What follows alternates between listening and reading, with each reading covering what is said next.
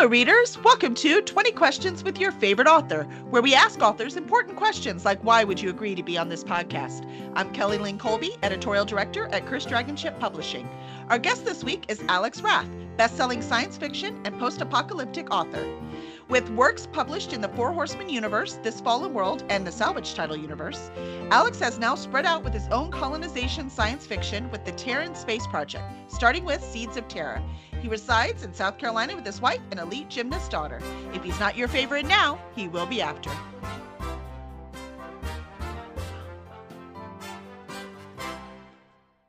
Welcome, Alex. Thank you so much for being on tonight. Thank you very much. Nice. I hope you studied. We have very, very difficult questions we ask. Well, I'll do my best. I'll put it that way. Sounds great. All right. First, a very literary question. My very first one is, an elite gymnast daughter? I mean, how do you have time to even write books, let alone do anything else? I get up early. There you go. It's very helpful and takes her out of the house every now and then for me so I can write. Nice. Well, and all the road trips to all the competitions. I mean, holy moly. There's that too. It Wasn't too bad because we only had the max drive was about 4 hours. Oh, that's not too bad. Well, then we have, let's see, we have AAU regionals in Tennessee and AAU nationals in Orlando. Ooh, Orlando is my favorite. There'll probably be at least one competition in Vegas. I mean, she's moving up a level or two next year, so it's going to get worse. Yes, and more expensive. Yeah. I think. That's right. So buy his books. He needs to pay for gymnastics, let me tell you. You know, I always said, because our daughter also did a very expensive sport with horses, right? So hunter jumper. And I always told my husband, you know what, honey, it's cheaper than bail. Because buy my books. I don't have a body for OnlyFans. Look, man, you got to pay for this however you have to pay for this. It's just going to happen. Sorry. OnlyFans is the way to go. But, you know. Sometimes people pay for crazy stuff, right? I mean, who knows? I mean, it's everyone. Anything could happen. But Friday did ask, so I want to make sure to get this one out. Friday wants to know, are any of your books like space opera-y? You have any kind of like space opera kind of stuff? Or is it more hard sci-fi? No, none of my stuff is really hard sci-fi. Four Horsemen universe is military science fiction, very military. Fallen World is post-apocalyptic. It's an assassin kind of thing. Salvage Title, I wouldn't really call it space opera.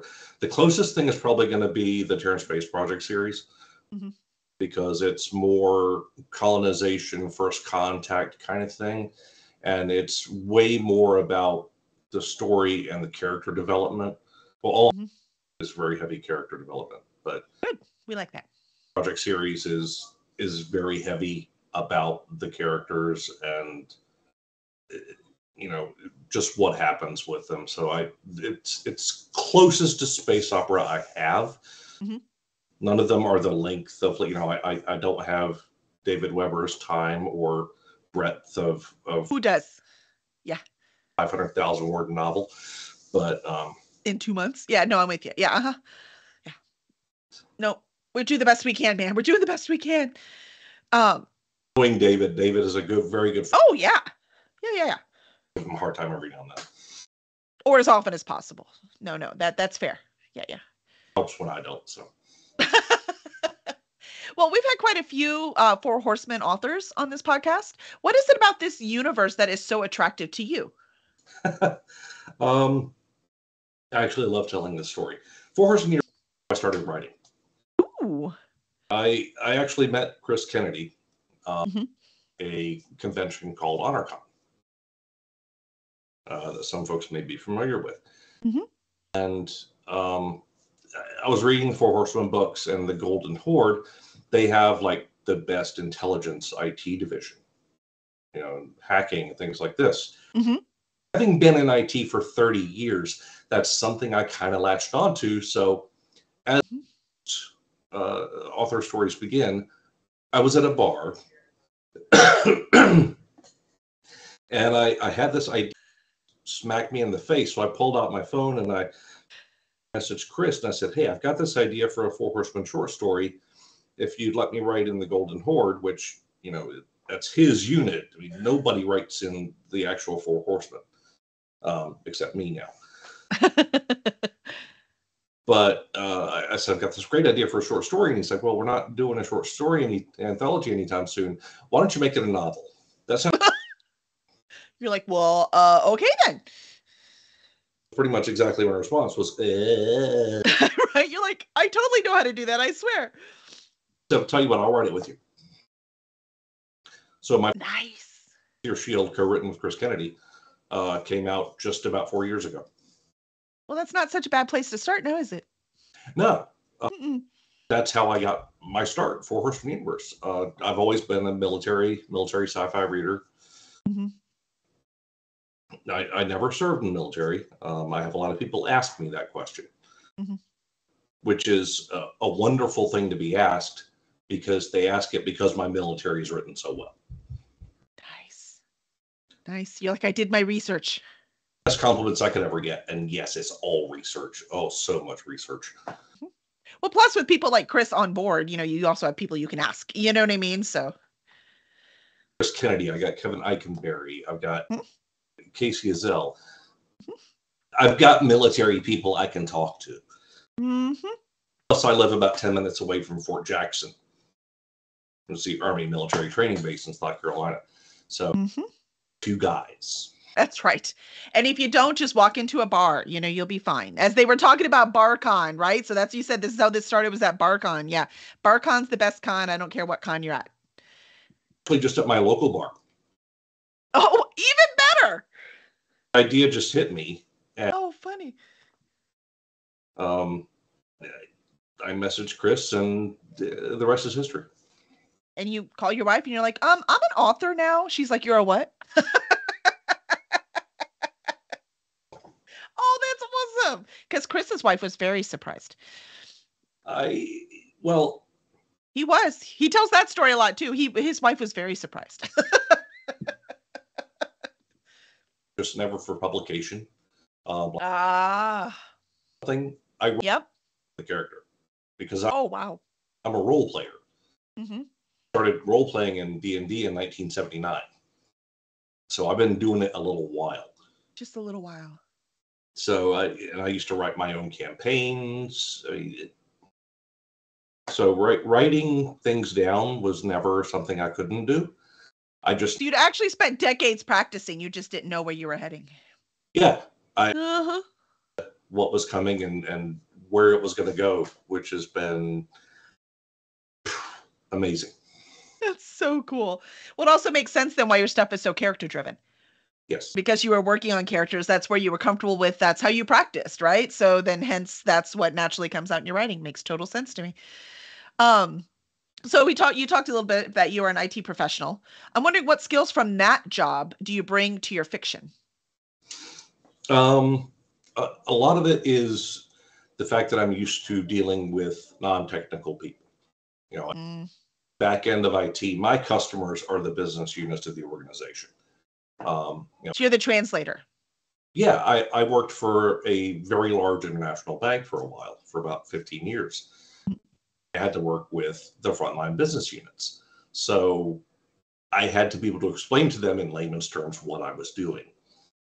And that started even way further back. In the mid 90s, I was building most companies' first websites. Wow. 150 plus websites in my first job. And having to explain what a pop email box was. Over and over and over again. Finally figured out how to explain it. Okay, it's a P.O. box. Imagine you go to the P.O. box, you have your key, you put your key in and turn it and open it, right? That's you putting in your username, password, open. That is your key. I love it. And they got it. So I started to learn how to put things in regular terms. And it's fantastic. This example I give actually comes from my first book, With Your Shield. decoding something, and Spartan, the main character I write, Mhm. is decoding something, and I'm trying to explain to the reader how complex it is to actually decrypt something that's encrypted when you don't have the hash. And I came up with, okay, and I had him explain it to someone else so the reader gets it that way. You need the idiot line somehow. Yeah. Um, Mhm. So I'm like, okay, imagine you have a 1,000,000-piece puzzle. It's all white. There are no flat edges. And the box comes with 2,000,000 pieces. Figure out which 1,000,000 fit together. That's decryption. That doesn't sound like fun. It's not. Do it. It is not. I don't think that's fun. No. No. Life is frustrating enough. I don't need that. Okay, so be a hacker. I can cross that off my future job list there. It's not going to happen. I'm not going to hack through someone else's code. I can't figure it out. Um, so if you had to write a nonfiction book about something you're an expert at and not IT, so something else, what would it be?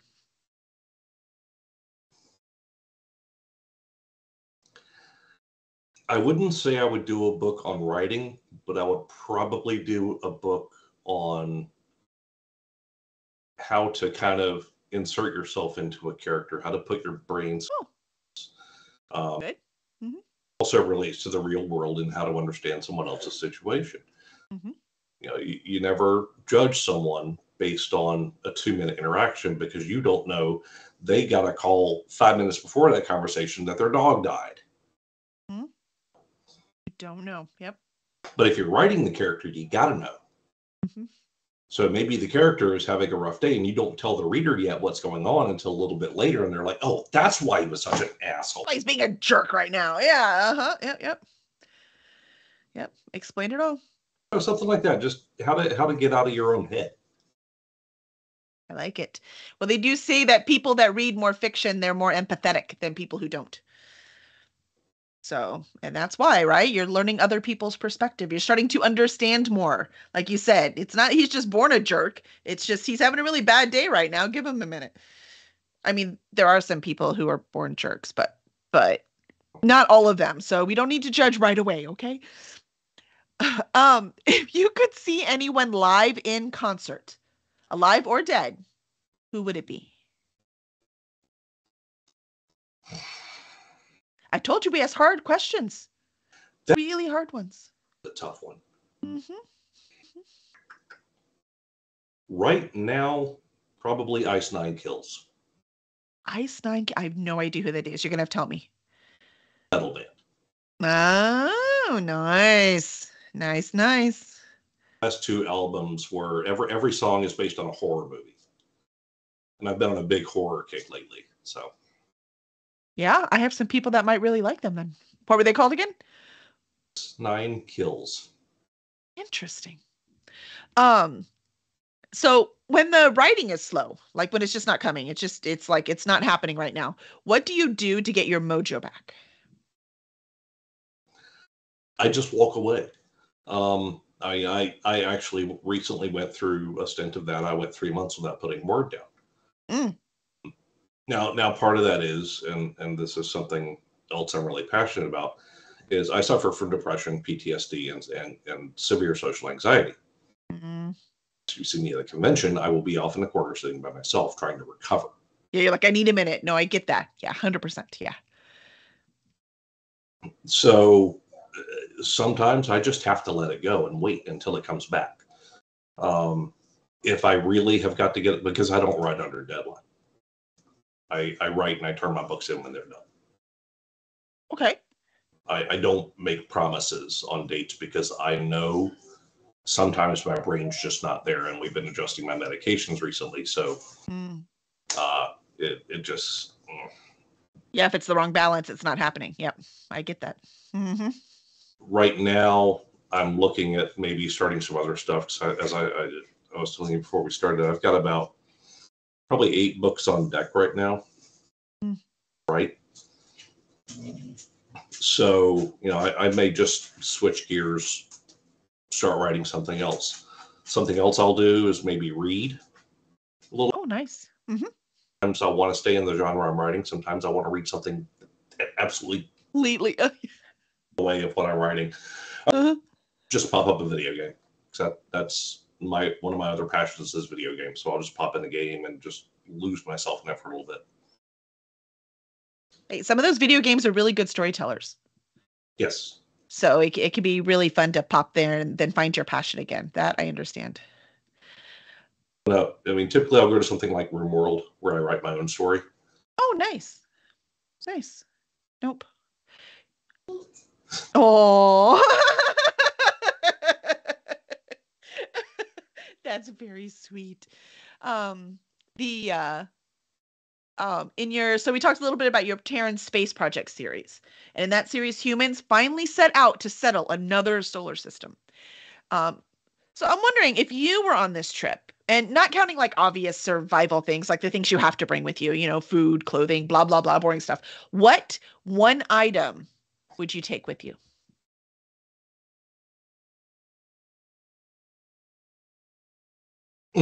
Outside of boring stuff, man, that's tough because I know, not the boring stuff. in my brain, everything I think about, well, okay, this requires a power supply, so my mind goes back down the chain. Honestly, in my current mental state, it would be this. You're like, I need it, man. This is gonna keep me sane.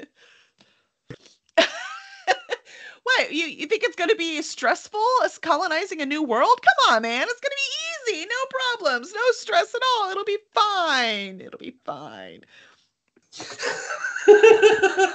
Or any book, if I think it's gonna be just fine.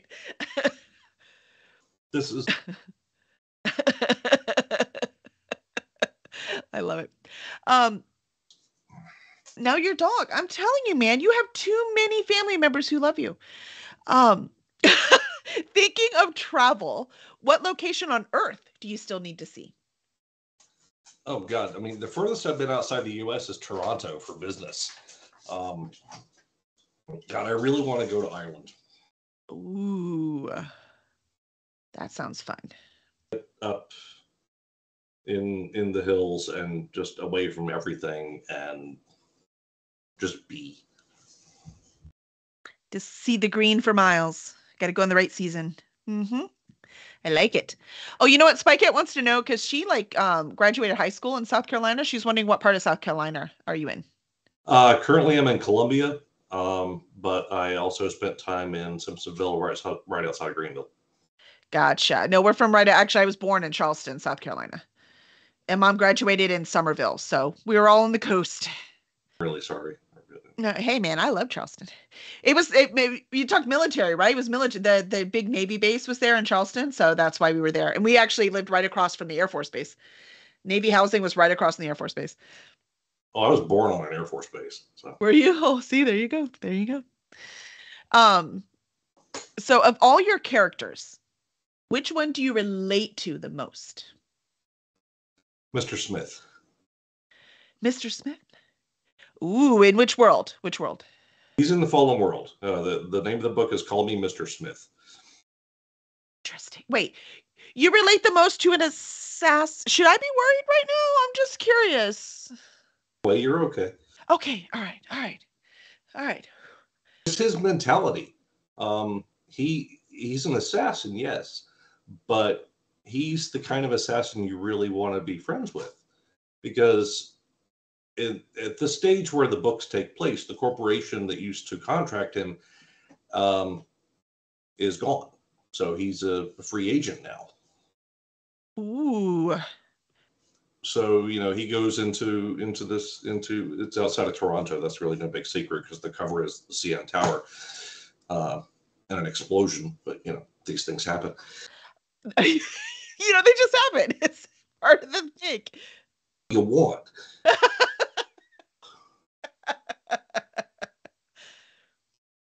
But he sees people not being treated well, and he takes care of business. People just trying to survive, and there's some bullies out there trying to take control of this, that, and the other. So he takes care of things. He stands up for the people that can't stand up for themselves. Nice. Well, that's a pretty awesome character to relate to. He's a character I really like. Mm-hmm. Again, might make more money as an assassin than a writer, just putting it out there. You'll see more of the world too. Yeah, probably so. I mean, this could totally work. So, I file it. that's well, we do. We're writers. All the stuff we research, it's kind of that's part of the gig for sure. Just look at our bank accounts. Oh, it's another writer. Yeah. I never thought of that. Oh no, they're up to nefarious bank account. No, it's just a writer. Darn it. All right, next. You're right. Okay, I love that. That's funny. What is your favorite flavor of ice cream? Chocolate. Ooh, that was quick. Nice. I love it. Can zombies climb? Depends on the world. I might have to get rid of that question. Sorry, Og. It's like Og's question, but I mean, there's too many depends. We writers think about things too much, right? So it's hard for us to give a yes or no for that one. Versus that character. Whoever the author wants to win. We were playing Jackbox games yesterday with a bunch of other writers. We were streaming it yesterday, just having a ball playing Jackbox games. And I was like, this is where everyone finds out my characters are smarter than I am because I have time to figure out what they're going to say, right? Where right now I have to do it really quick. Okay, hold on. I'm telling you, my characters are smarter than I am. Hold on. I'll do the best I can. Yeah. Surf or turf? Surf. Surf. You take seafood over steak? Yep. Good call. Me too. Which regeneration is your doctor? 9. Ooh, interesting. Chris Eccleston. I like that. You don't get that one very often. I'm impressed. Just for the record, Talking about. I picked you right away. Sorry, it's Doctor Who fan. I'm sorry. He's totally stereotyped you. I just knew it. We recognize each other. So that's right. It's a thing. That's right. I just knew it. So I put the question in. It's 10 for us. So just, I don't know, maybe not for us. Zafo might be 11 sometimes. 10 and I can deal with 10 and 11. Just 8, 12. Here's the funny part. Look, not a big fan of the shows during 12, but Peter Capaldi is an amazing human being. Holy moly, that man, great guy. The writing. Yeah, that's same. That's exactly 100%. Yep. Not my favorite doctor, but person, Peter Capaldi is amazing. What is Carmen Sandiego hiding from? Probably Mr. Smith.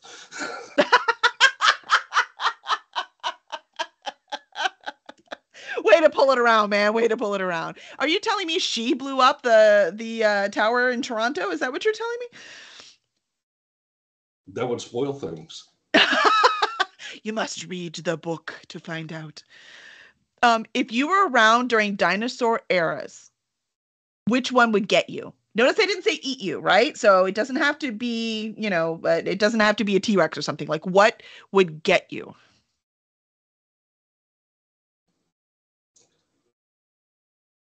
See, that's a weird one. Mm-hmm. We'll go with Ankylosaurus. Ooh. I don't know how many people even know what that one is. I think the only reason I know is because I watched a dinosaur show on TLC, and that's why I can't get over it now. Park Evolution. So. It's the games. I'm telling you, you learn from games. The only reason I know armor parts is because of years at EverQuest. Like Pauldron, oh yeah, I know what that is. Like it's just because of EverQuest. Otherwise, I'd have no idea. Games can teach you things. This is how I got really good at math. I'm convinced. I mean, it doesn't hurt, right? Especially when you're trying to get every point you can.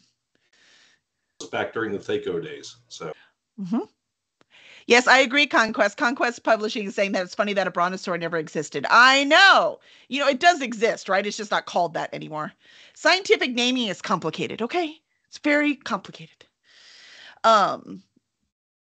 When staying in a hotel, do you unpack? Depends on how long I'm going to be there. Really? So you unpack sometimes? Yep. Really? Oh, no. Or I wore a jacket every day, so I had to hang it up. Oh, well, yes. Now that we will hang up, like at Superstars, the only reason I own a winter coat is because of Superstars. And yes, I hang that up when I'm there. I mean, again, we're in Houston. I mean, you're in Columbia, South Carolina. What do you need it? 3 days, 3 weeks a year, maybe. So yeah, yeah. Like my Your jacket, yeah, same. Yeah, that's Zafo hung his up too. Um, I must have missed you at Superstars, by the way. I mean, I knew you were Superstars because that's how I got your contact so that we could get you on here. But I don't think I saw you. We'll have to hang out next time. yeah, I was all over the place. I was, I think probably at this point I'm best known for getting the evil eye all night while Chuck Gannon and I were sitting in a corner at the bar. They're like, share, Chuck. You're just being rude. You have to share. Chuck and I met at Con Carolinas. We actually shared a table. Nice. Which I thanked John Hartness profusely for. And so Chuck and I got to know each other. And that's awesome. During his panel on the workshop day on building planets, he asked, everybody have a question, and he was writing them down. And I was just sitting back quietly, as I do. And Chuck looks at me and says, "Okay, Alex, I know you've got something. Come on, give it to me." Great. Just, call me by name. He loves me now. They're like, ew, Chuck knows him. Teacher's pet. At him from the Terran Space Project because I put a habitable planet in a binary system. I select a binary system B on a green planet. We're going to have to talk later. Well, he asked. That's his fault. So myself and Chuck and Ben Tyler Smith sat in a booth one night for about 4 hours going over astrophysics for my world and things like this, and just so cool. He gets going. You cannot stop the man. Yeah, he's scheduled to come on, so I don't know. This is going to be interesting. I'm going to have to get like the proper questions to. Fun. Oh yeah.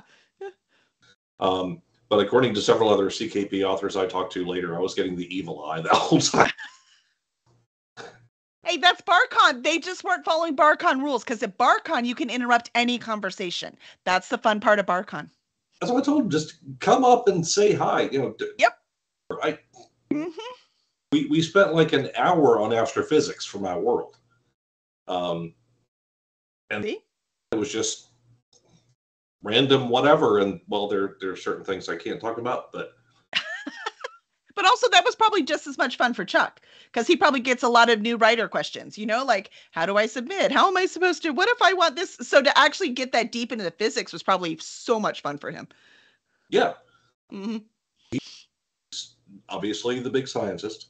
And he, he said when I was talking about one of my universes at Con Carolinas, he said, "I spotted the scientist in you. I knew it was there." See? Just like I knew you were a Doctor Who fan. I mean, some things you can just sense. There are things you can sense. Okay. What mythical creature would you least like to pet sit? Basilisk. You don't want to be turned to stone? I don't understand. What's the problem? I mean, it really would simplify things, just for the record.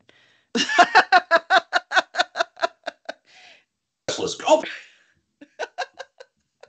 I said, say hello. I didn't say look at him. Where do you get all these funny looking gnomes from? Well, you see.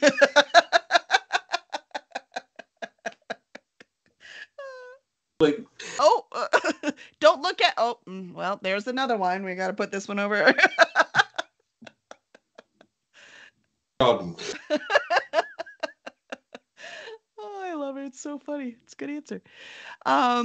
Well, I had a ball tonight. Thank you so much for being on. So now that you are everyone's favorite author, where can fans find you and your work?